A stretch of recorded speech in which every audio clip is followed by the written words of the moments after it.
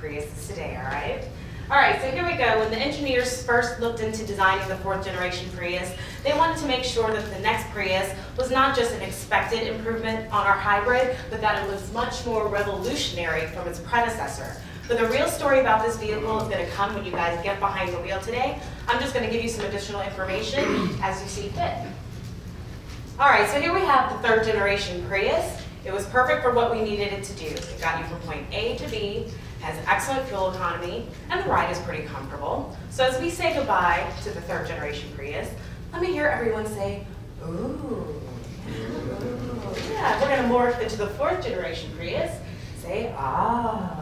Yeah, pretty nice, right? All right, so let's take some looks at the current generation Prius versus the next generation Prius. Immediately you can see that it's much more high-tech looking. It has a lower center of gravity height. So the roof is actually a little lower, the front cowl is lower, the spoiler is lower as well. So that roof height is lower by 0.8 inches. And a fun fact about the Toyota emblem on the next generation Prius, it's at the same height from the ground as our sister sports coupe, the Scion FRS. Taking, oh nice, I like it. All right, taking a look at the side of the vehicle, much more defined character lines. The vehicle is 2.4 inches longer than the previous generation. And it has some real iconic lights. All of the lighting is LED, except for the turn signal. So definitely check out the lights when you guys are out there today. And on the rear, you can see it has more of a trapezoid look. So it has a wide, bold stance, well-planted tires. And also it is 0.6 inches wider than the previous generation. Okay, let's take a quick look inside. All right, here you have up top the current generation, below is the next generation. The best way I can describe this when I look at it is, I loved my Atari when I first got it, but the PlayStation was so much better when it came out, right? So the current generation is perfect for what we needed it to be in 2010, but now we have a much more wrapping dash, a much more high-tech looking interior, and the engineers also eliminated some of that excess volume that we didn't need in the door trim, in some of the A-pillar sections, as well as in some of the panels that you'll see where your legs would be located.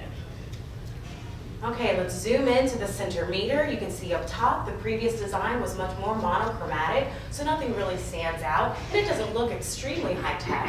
But now we have a much more high-tech looking dual 4.2 MID displays, and now things are going to be highlighted so that your eye can actually more quickly go to the information that you might be needing.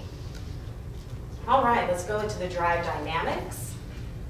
As Cooper mentioned, this is our first TNGA platform vehicle, Toyota New Global Architecture Platform. And what this means really is that our engineers are going to be able to focus on a single vehicle platform quality design, and that's going to allow us to repurpose our investments to the advancement of technologies for mass-produced vehicles like Toyota Safety Sense, which we'll talk a little bit more about today. Talking about the body structure of the vehicle, we have made a lot of improvements to the structure and rigidity of this vehicle. As a matter of fact, we have some chassis assembly techniques that are quite often used on some popular models in the Lexus family, like the LS and the LFA, which are going to be models you'll probably never hear again in another Prius presentation. But I bring it up because now we have a 60% increase in torsional rigidity on the 4th generation Prius. Again, we have some other reinforcements, again, for improved rigidity for the structure. We have some front cowls, and so it's kind of like a ring structure that's going to help it be a little more rigid and stiff in driving, which ultimately means better handling and better stability. Again, you're going to see that same structure on the roof area, and again in the door area. Another good thing about having the circular structure in the door areas, it's good for energy management if an impact were to occur. Okay, moving into noise, vibration, and harshness, the designers didn't want to overlook this. They really wanted a vehicle that was almost to EV levels, an electric vehicle level, even though it is a hybrid. So when you guys are driving today, definitely note the quietness of the interior cabin. So previously, the floor structure was much more segmented, and what we've done now is we have a larger and continuous floor silencer, so you're going to notice that we really optimize the internal quietness of the cabin. We also have another array of soundproofing materials in the headliner. We also have a highly sound insulating windshield. We've also added some material in the rear cabin of the vehicle. Additionally, for aerodynamics, we have an underbody cover that's going to cover components under the car that would cause drag when the air moves past under the vehicle. So that's going to aid in aerodynamics. We also have an active grille shutter that is also going to aid in aerodynamics. When the grille shutter automatically closes, that's going to allow the air to flow around the vehicle. Additionally, when it's closed, that means that the engine is going to be able to warm up a little faster upon a cold start. And this means that our vehicle has the lowest coefficient drag of any mass-produced vehicle, 0.24, and previously the coefficient drag was 0.25.